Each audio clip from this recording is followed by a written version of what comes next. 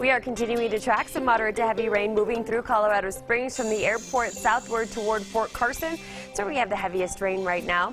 Woodland Park, you've gotten a bit of a break from the rain that's moving through, but we're tracking another cell right now passing right over Highway 24. That is going to clip the city, so you may hear the rain pick back up here within about the next half hour or so. From Colorado Springs southeastward toward Truckton and into northern Pueblo County, we have another band of rain that is going to continue sliding off toward the east.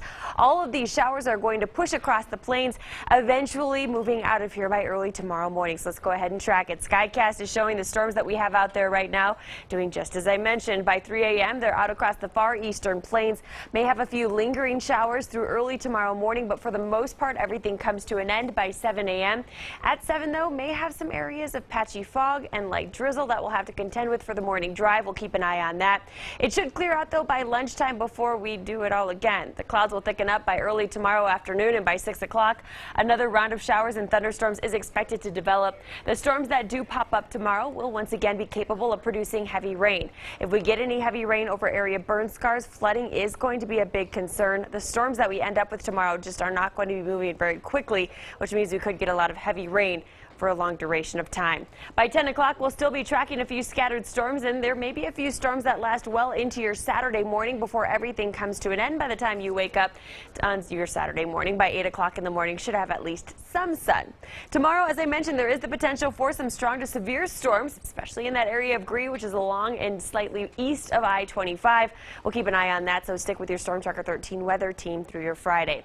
Temperatures tomorrow will be noticeably cooler. We're only getting to 77 in Colorado Springs, 84 in Pueblo, with temperatures also in the 80s for the southeastern corner of the state.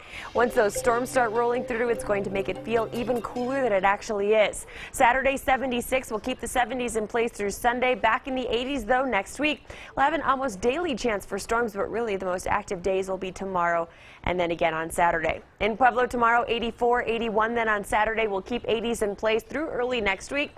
We'll pop into the 90s briefly on Tuesday before what's back in the 80s will go for your Wednesday and Thursday. Canyon City, 82 degrees tomorrow, 79 then on Saturday. Temperatures on Sunday getting back into the 80s, so we'll start to warm it back up. Some drier air moves in, but we'll keep that chance for storms around Fremont County Tuesday, Wednesday, Thursday. Teller County, a 50% chance for rain tomorrow, a 40% chance on Saturday, a 20% chance on Sunday. Sunday we're back in the 70s though, and we'll stay there through the middle to end of next week. A daily chance for storms in the mountains, which is pretty typical for this time of year. I want to give you a quick look at your water report. Still tracking some pretty decent flows across the Arkansas River. You can find more information over on raftthebest.com, and of course we'll have another update on the storms and where we may have some fog impacting the morning drive coming up at 4:30 on Good Morning Colorado. Okay.